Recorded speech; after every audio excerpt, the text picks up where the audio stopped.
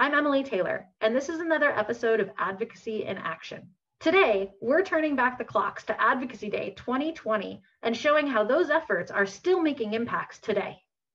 As part of Advocacy Day in 2020, we scheduled a meeting with Representative Don Beyer of Virginia.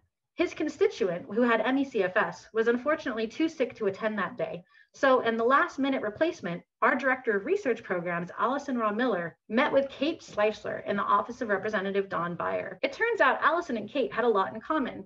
They both had a passion for health data and the impacts it can have on big research solutions.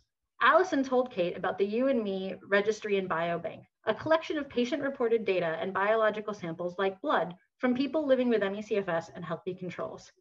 Patient data and the stories behind it really matter.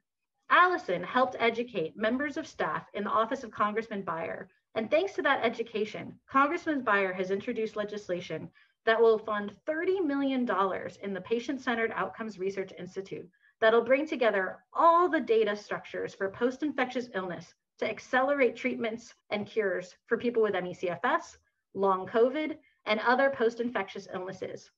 Thank you, Allison and Kate and Representative Beyer. Your advocacy and passion for the big data revolution is making a difference for patients today. And that's been your Advocacy in Action.